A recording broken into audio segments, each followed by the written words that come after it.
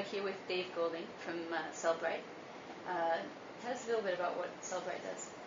Okay, as I said, I'll tell you a little bit about the company, and then maybe a bit about the products of the company, and then maybe customers and what we're doing, what we're planning to do. So Cellebrite was actually established in 1999, so we've been around there now for over 10 years. The company 3 years ago, approximately 3 years ago, was bought by a Japanese company, Sun Corporation of Japan. So while the main company, the R&D, is situated in Tel Aviv, we're actually 100% owned by a Japanese corporation. The company has approximately 120 people working for it.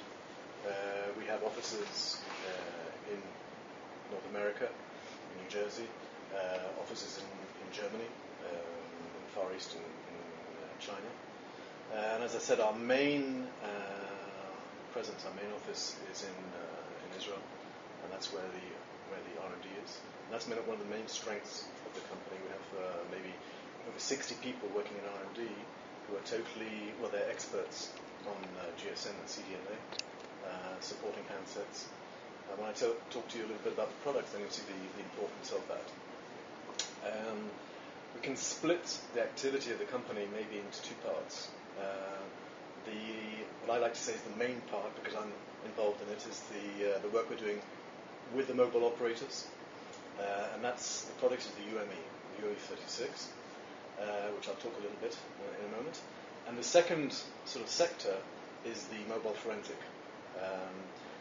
We have two products, as I say, they're very similar. The first